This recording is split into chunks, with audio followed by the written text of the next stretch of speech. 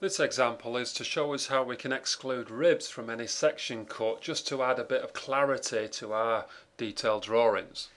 Here we have a very simple component with a number of ribs either side, and what we'd like to do is actually add a section view through the center. So I'm just going to go to my sketch tools, and we're just going to click on a line, and we're just going to drop a vertical line right through the center.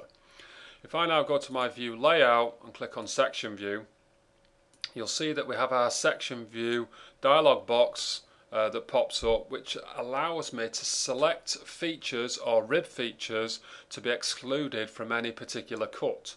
Now the first thing I'm going to do is actually just click on the flip direction, and I'm going to click my rib or select my rib from the actual drawing view here.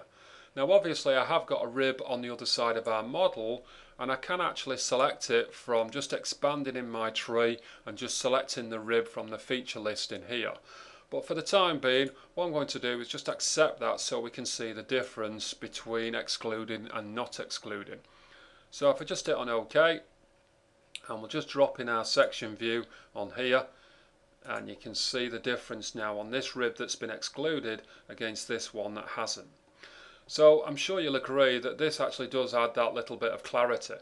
But at this point I'm going to show you another way how we could also select the other rib that we couldn't access originally. So let's just delete this particular view for a second, and we're going to click in here. We're going to add another section. So again, we're going to repeat the process, and I'm just going to drop a line in straight through the middle. Go to our view layout and actually click on section view. Now we're just going to flip the direction, and again as before I'm going to select that particular rib, as you can see in that our section scope. As I mentioned, we could select it from the feature tree, but let's just imagine for a second we're not too sure on what the feature's called.